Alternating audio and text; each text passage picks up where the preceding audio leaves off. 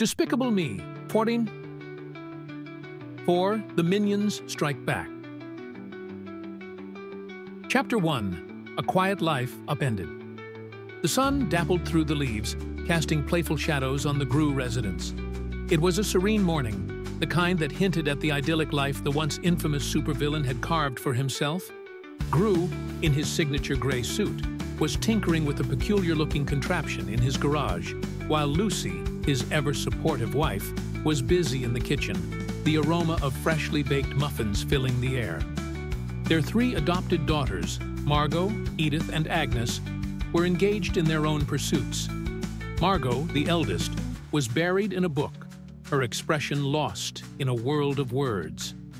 Edith, the middle child, was tinkering with a homemade robot in her room, a constant stream of excited exclamations escaping her lips. And Agnes, the youngest, was in her unicorn-themed bedroom, her imagination running wild as she played with her stuffed animals. The peace of the morning was shattered by a piercing alarm. Lucy rushed into the garage, her face etched with concern. "Gru, we've got a problem!" she exclaimed, her voice filled with urgency. On the large screen, a news report flashed, showing chaotic scenes from around the world. People were inexplicably losing their sense of humor, their faces devoid of joy. Laughter, it seemed, was disappearing from the planet. "It's as if someone has stolen the world's happiness," Lucy said, her voice trembling slightly. "The AVL needs your help, Gru." Gru, his brow furrowed in concentration, studied the screen. "This is not a joke," he muttered, his mind racing. "Something big is going on here." Chapter 2. The Mysterious Dr.Nefarious. Meanwhile, in a hidden underground lair, a man with a wild mane of white hair and a maniacal glint in his eyes watched the news with satisfaction. This was Dr. Nefarious, a brilliant but twisted scientist with a penchant for world domination. His creation, the nanominions, tiny, hyper-intelligent creatures, were the key to his sinister plan.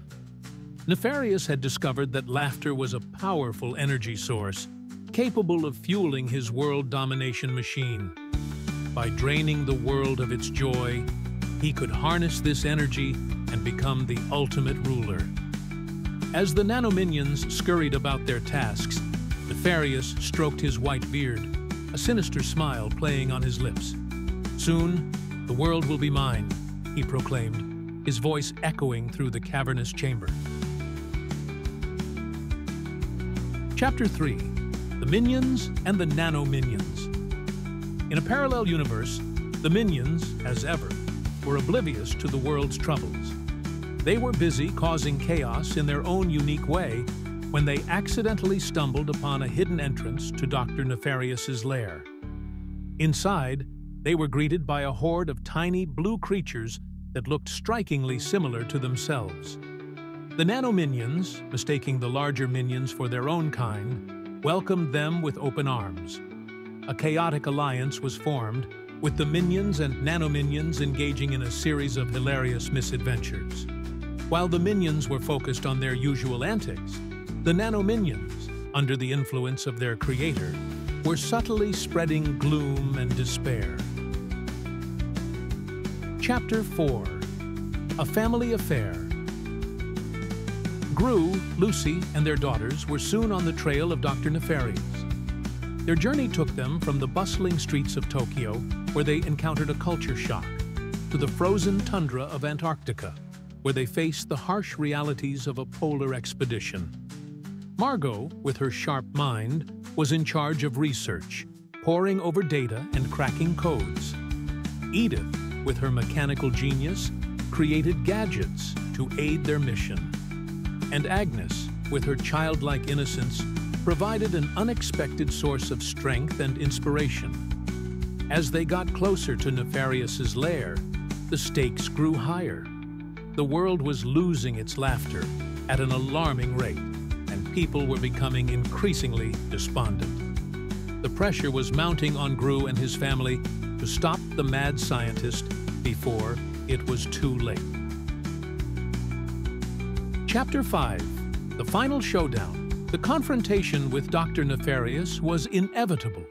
In a climactic battle filled with explosions, gadgets, and minion mayhem, Gru and his family faced off against the evil scientist and his army of nano-minions. With the help of the minions and their newfound allies, the nano-minions, who had begun to question their role in Nefarious's plan, Gru managed to defeat the villain and destroy his world domination machine. Laughter erupted across the globe as the effects of Nefarious's device reversed. People were once again filled with joy, and the world breathed a sigh of relief. As the sun rose over a restored world, Gru and his family stood together, their bond stronger than ever. The minions and nano-minions, having learned the value of friendship and cooperation, decided to stay together, creating a larger, more chaotic, but ultimately lovable family. And so, the adventure ended, with the promise of new challenges